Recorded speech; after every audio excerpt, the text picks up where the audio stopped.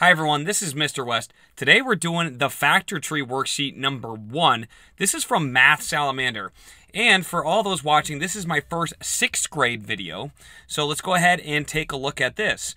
Now when I say 6th grade, really it could apply to any middle school grade or even 5th grade.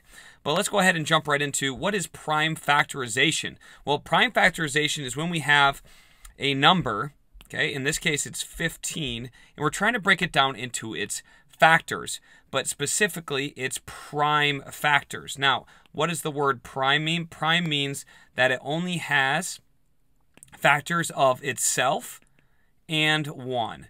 So factors, it's only going to have 2 factors, and it's going to be itself and 1.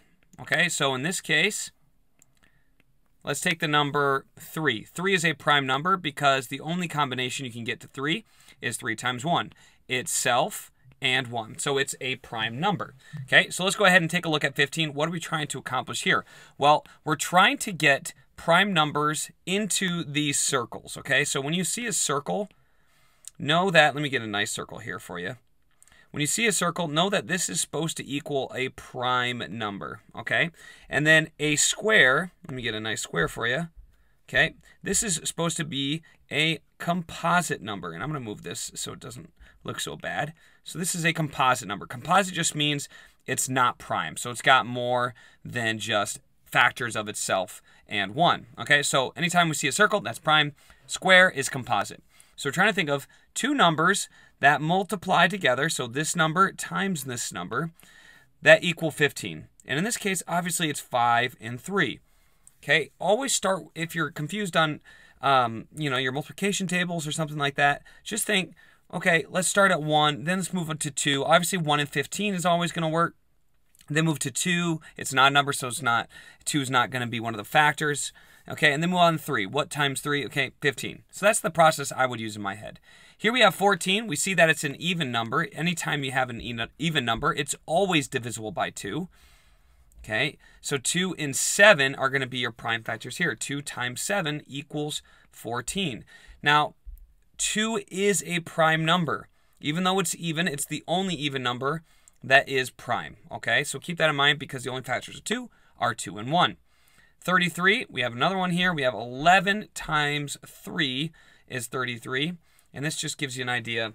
Okay, this is our basic steps. Let's go ahead and jump to number 4. So here we have 12, and we see we got like a big tree here.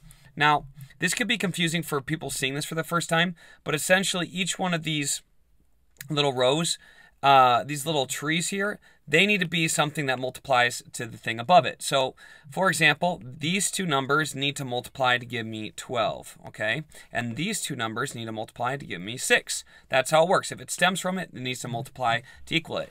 So, we're thinking to ourselves, 6 times what number gives us 12? And that's 2. And as you can tell, it's in a circle, so that means it's a prime number. So, there's our first prime number. And then we think, okay, 6, what times something else equals 6. Something times something gives us 6, and that something is 2 and 3 again. Both of those numbers are prime numbers again. I got a better idea. Check this out. Notability is great. You just copy, and then I'm going to paste it over here. Okay, and then I'm going to paste it over here. There we go. Okay. So we have 2 times 6 and then 2 times 3, and that's 6. Now what we're doing here for this bottom part is we're just writing only the primes. So we're going to write 2 times 2 times 3. Okay, those are only the prime numbers, and that's what makes it a prime factorization. A prime factorization because we're trying to get only the prime factors at the very end. Let's do another example. Here we have 30. We're trying to come up with numbers that multiply together to give me 30. So in this case, it's 2 times 15. We know it's you can divide it by 2 because it's an even number. 30 is an even number. And then we think to ourselves, what times what gives me 15? And that is 5 and 3. These are all prime numbers. So again, we could just like paste these here just to show that they're prime. Okay, the circles already mean they're prime. I'm just kind of being a little ridiculous here. A little overkill, but just to drive the point home, these are the prime numbers. So we can write this as 2 times 5 times 3. So if we do 2 times 5 times 3, Okay, maybe I can even get my laser pointing here. If we do 2 times 5 times 3, that will equal 30. 2 times 5 is 10, times 3 gives us 30. So we can get the same thing with smaller parts. Obviously, 2 times 15 gives us 30, but 2 times 5 times 3 also gives us 30. Let's jump ahead to maybe a harder one. So here we have 28. Now we have to think here, okay, 28 divided by what? And one of them has to be prime. So you have to do a little bit of problem solving here, thinking of what prime numbers are divisible by 28. And there's a couple, well, actually, there's only one option here. It's an even number, so we should always divide by 2. Anytime you have an even number, my advice is always divide by 2 because that is a prime number. Okay, now we have, okay, 2 times what gives me 28, and that's 14. Now we have 14, and we can divide that up into 2 and 7, 2 more prime numbers. So our final prime factorization is just going to be what you see in the circles. Again, you're writing down here just what's in the circle. So we have 2 times 2 times 7, and that equals 28. If we were to do this one at a time, 2 times 2 is 4, times 7 is 28. We could also do 7 times 2, that's 14, times 2, that's 28. That's your prime factorization. That's all you need to do. So again, anytime you see a circle, look for a prime number. If it's even, try to divide by 2. If it's odd, start with 3. So for this one, last one, this is your bonus. We're going to divide by 3, and we get 15. It's easy to think of minutes. I like thinking of 15 minutes times 3, 45 minutes.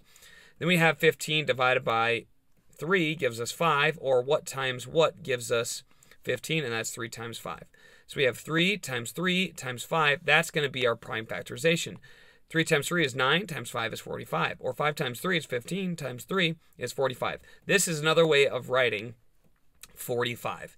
And that's it. That's all we have for this video. If you want to see other videos, potentially from Math Drills, Math Salamander, Math Aids, K5 Learning, those are all great middle school worksheets that I use. And if you have a question on any of them, send me the worksheet, leave a comment, let me know what you need. And I look forward to seeing you next time right here on West Explains Best.